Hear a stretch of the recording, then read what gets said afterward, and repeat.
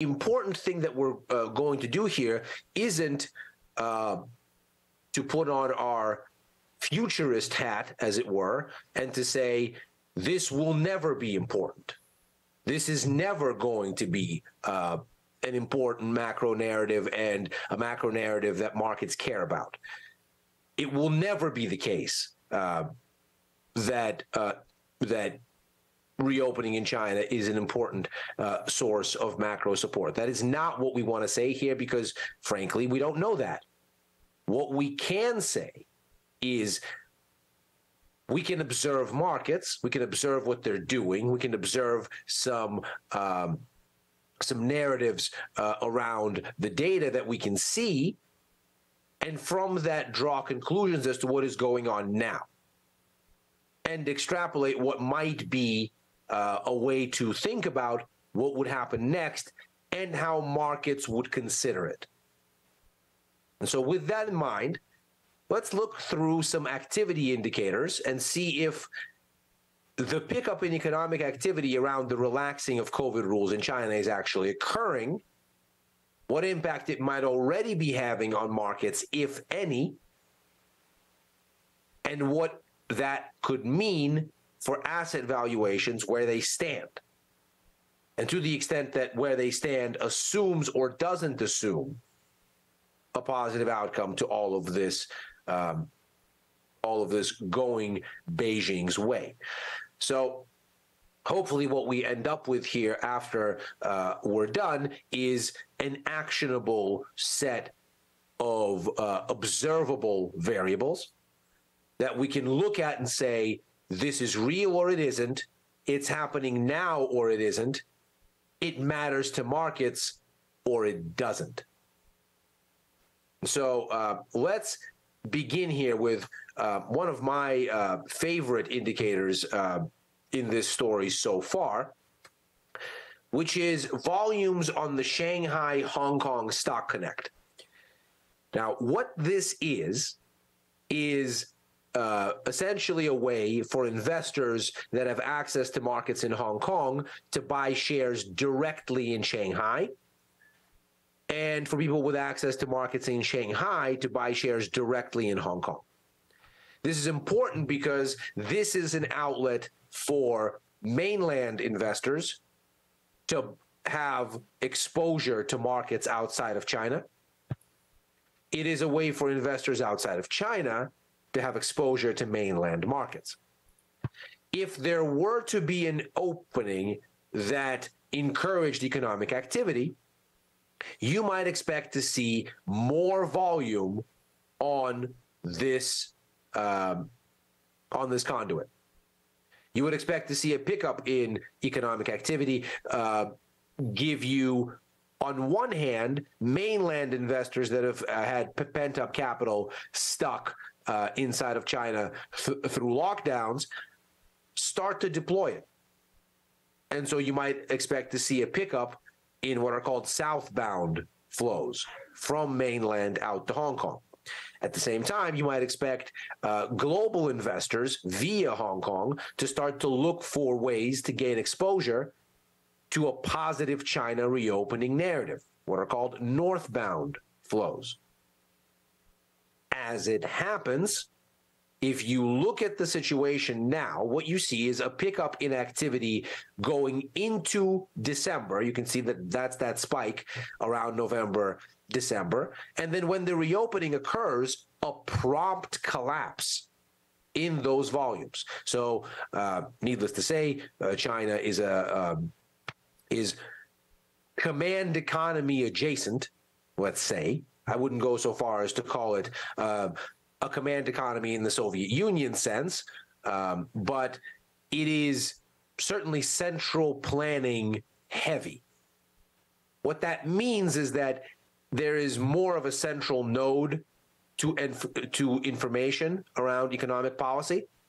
So things are not as dispersed in terms of economic decision-making as they might be elsewhere. So leaks of information are more likely.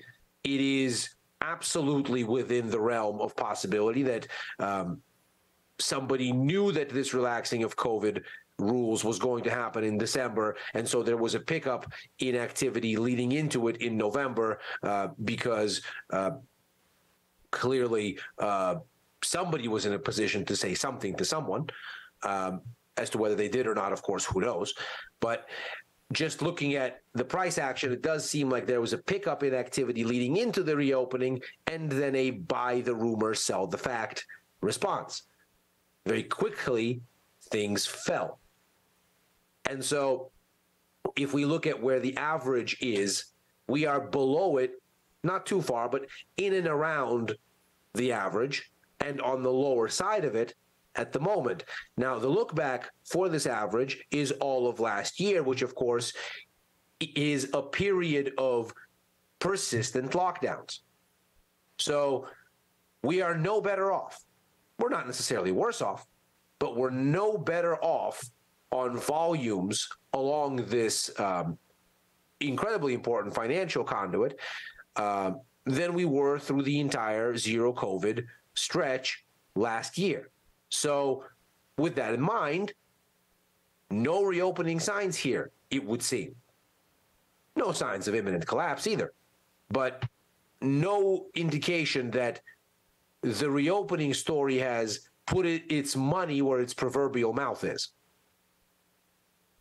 Now, let's look at something that's more of an indicator of on-the-ground economic activity. And hat tip to Jim Bianco here. This is something that he's been talking about, and a variable that he's introduced into my quiver. I didn't realize that Weibo has made available China Metro daily passenger volume numbers that are reasonably reliable and readily accessible. So definitely a big shout out there. Take a look at what we see. What I've done is I've taken an average of the 5 largest cities in China: Shanghai, Beijing, Shenzhen, Chengdu, and what I've looked at here is the situation as it looks in those places on average. So I've taken an average of the largest 5, and I've tracked it over time. I then took the average of that average over the past year, and that's the orange line that you see down the middle of the chart. And so what you're seeing there then is essentially a pickup, certainly, but a pickup that really brings us within a hair of the average, but nothing like an explosion in economic activity, nothing like a wave of people coming back to work that is discernibly different from what we saw, again, through the entire lockdown in the previous 12 months. So certainly the case that there's a pickup in metro passenger volume, without question. But is this the kind of explosive pickup that we might expect from the world's second largest economy coming back online? It doesn't seem to be. It seems like we are approaching the average, but we're not really diverting from that average. We're not really showing anything tremendously eye-catching. We're looking, it would seem, at a situation that's about baseline for the lockdown period. And by the way, that 5th city I just forgot to mention is Guangzhou. So this is an average of Beijing, Shanghai, Guangzhou, Shenzhen, Chengdu. So looking at this, again, it would seem the foot traffic isn't there to suggest that there is a mass return. And of course, that would be anecdotally reasonable. There is a tremendously difficult COVID situation in China at the moment. Admittedly, it is mostly hurting the elderly, and people with comorbidities. One might, I think, reasonably surmise that most young people, middle-aged people, certainly the bulk of the working sort of labor force supply has probably already had COVID, and maybe sort of dealing with either a second case or a third case as we get these new variants that are popping up. Omicron still the most dominant, it would seem, though again, the data has become more murky as part of China's reopening. They've stopped reporting on cases, which makes this a much more difficult, much more murky exercise. But looking at this, I think what we find out is there is certainly enough hesitation, certainly enough absenteeism from offices, certainly enough of a holding back of the masses convening in public spaces to suggest that there isn't a runaway reopening burst of economic dynamism that we're looking at. Naturally, one might say, but wait a minute.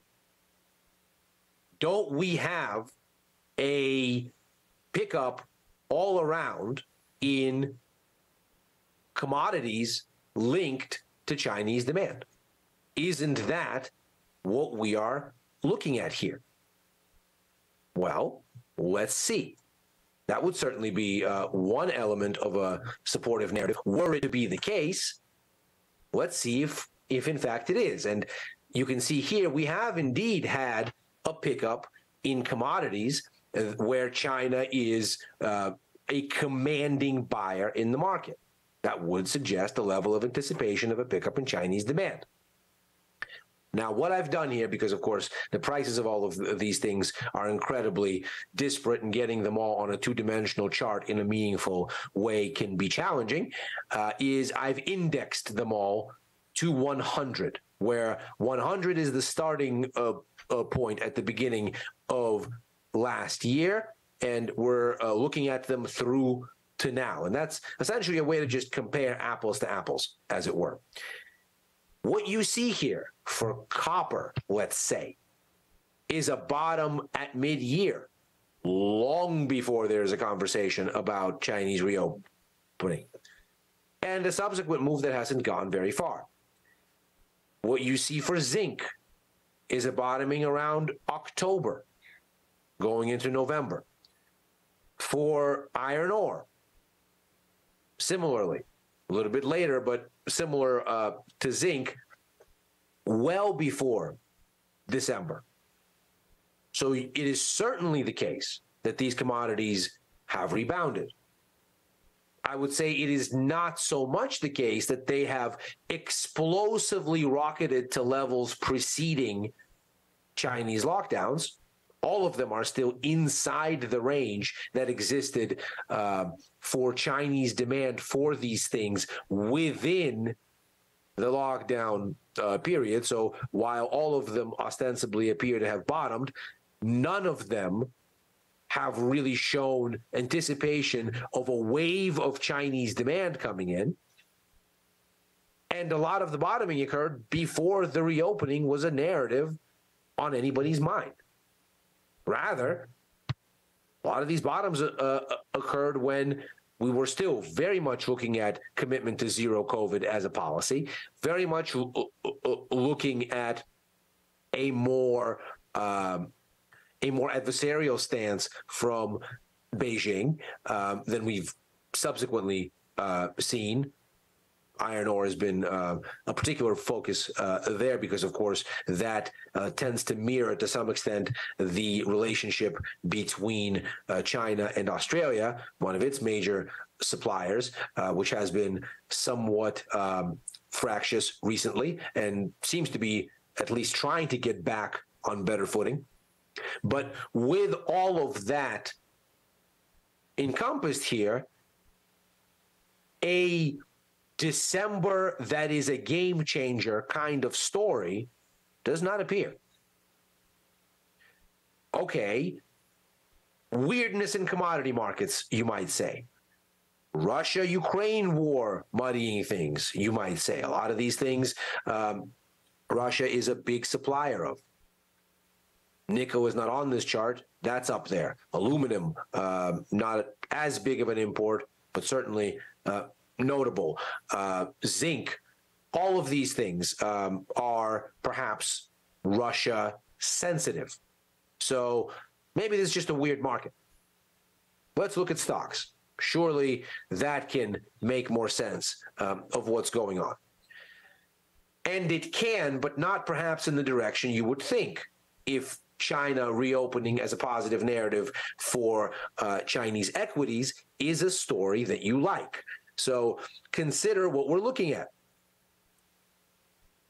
You have certainly had a spirited rebound in ASHR, the ETF tracking China's CSI 300 A shares. A shares are the more liquid, fancier ones to the higher beta H shares, which are a little bit more jumpy. So A shares, if you want to think about Chinese stocks, are the fancier cream of the crop version of the two options. And CSI 300 is a composite of Shenzhen and Shanghai bourses. So it's a very kind of S&P 500 type look at Chinese shares, a kind of catch-all. So ASHR is a good reflection of the overall state of the market.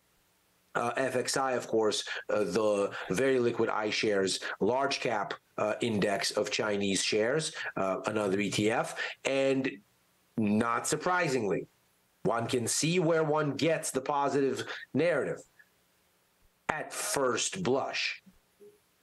There's been a very spirited rebound here, a very aggressive decline, and then a very spirited rebound. But take a look at where it occurs. A month before there is conversation about China reopening. And again, maybe somebody leaked. Maybe somebody leaked to people with significant capital to make a difference. But the explanation that is simplest oftentimes is most correct. So when you see this kind of thing and you line up against it, the top in Fed policy expectations for 2023, the top in Fed policy expectations for 2024, what you find is the identical turning point in early November. You find that just as you get this rebound in Chinese stocks, so too you get the expectations for rate hikes in 2023 anchored, the expectations for rate cuts in 2024 building. So what this is then is a generalized tailwind for risk sentiment. If you are saying to markets the cost of financing investment has peaked in the market's perception and might even be going down as of next year, what you're saying is it is perhaps now more attractive to be going out there to buy risky assets. That doesn't mean those risky assets are a good buy or will be a winning investment. No. What it means is the markets are less scared that a weird, aggressive turn toward a more hawkish setting in U.S. monetary policy is now less likely. Is this sort of like picking up pennies in front of a steamroller? Maybe. But it's certainly not outside the realm of market normative behavior to pick up said pennies in front of said steamroller. So it looks very much like, in the absence of clear evidence that there is economic rebounding actually occurring, what this is more about is stability in the cost of capital and a reallocation to risk assets more broadly. This is ostensibly why you could have this occurring at the very same time that you get a pivot in Fed policy, at the very same time that you also get a rise in risk assets not in China, be it the S&P 500, be it share indices not in the US or China, but globally, be it commodities and other things. Indeed, the anticipatory jump along the Shanghai-Hong Kong Stock Connect actually lines up with these bottoms in Chinese shares and also with these tops in the Fed policy outlook. So it is perhaps the Fed, much more so than any kind of reopening from China, that is the catalyst here. Indeed, if we look at just a very simple look at baseline GDP expectations, you can see that a survey of economists and market watchers compiled by Bloomberg is telling us that expectations for Chinese economic growth for 2023 have not really improved in December and continue to be near the lows that they hit on their way into the end of last year. There's been a little bit of a recovery in 2024 expectations, but they are not giving us much more of a positive story than they did at the start of the year. We were expecting 5% growth in China in 2024. We dipped a bit to 4.8. We're back at 5. Not exactly the most exciting thing in the world, certainly not the kind of thing that would suggest that we are in the same environment as would be consistent with the explosive reopening of the world's second largest economy. If we thought China was going to grow at 5% in 2024 at the start of last year, and we think the same thing now, where's that optimism exactly? Because it doesn't appear to be showing up in baseline growth expectations. The headlines we see in financial news media and the forecasts actually being written down by market economists certainly don't seem to line up. But wait, there's more. Because we apparently are looking at a situation where growth expectations in China are actually sliding, or at least have slid and not recovered, we've also seen a dovish shift in the implied monetary policy curve, because presumably the economic weakness now on the menu will require support. So what I've looked at here is the difference in the yield curves between the start of November, which is exactly where you get the beginning of this rise in Chinese-related stocks. So we'll say if the reopening hopium had some sort of real, tangible substance behind it, it would be from the start of November, where that would be a catalyst for shares to go higher. Okay, great. So what have rate expectations done since the beginning of November? Well, the curve has gotten flatter, and the outlook, at least over the near term, has gotten more dovish. That is not exactly a story of runaway growth and success. It is a story of a need for stimulus for a beaten-down economy. So as we look at growth expectations, as we look at what the markets are pricing in for monetary policy in China, we really don't have this positive story that the headlines in financial news media seem to love so dear. It just does not seem to show up. That does not mean it won't. That does not mean that after we get a peak in cases, wherever that might be, that there won't be an upswell. But it sure doesn't seem to be showing up yet. It's also worth noting that we are entering next week into the Chinese New Year holiday season, which tends to be a time of a lot of travel, typically from the cities back home to the countryside. The countryside is where vulnerable old people tend to still be, and where urban professionals tend to go back to visit for the holidays. Those urban professionals are where the concentrations of people are. That's where the COVID mutation and spread is occurring. Could it be that the various warnings that public officials have given about staying home, not going on the annual pilgrimage internally here is going to be heated, of course. Of course. And we see a level of reluctance, even in those metro numbers staying relatively downbeat, that the audience domestically seems to be very receptive to a story of this is a big issue, stay home, don't make Chinese New Year into a massive nationwide super spreader event. But we are also getting a narrative at the same time from Beijing saying COVID is not a big deal. It's basically the flu. Go about your business. And that's the whole reopening of the economy. So there will no doubt be some sort of a middle path between those conflicting pieces of guidance, which makes what we're about to experience next week maybe not the super spreader event that it could be, but certainly some kind of danger that we get a peak in cases that is higher than the peak that we've seen so far, whatever that peak is, because again, we've not seen the numbers, which China has stopped reporting. What we do have is anecdotal evidence that's been reported from a whole variety of reputable outlets.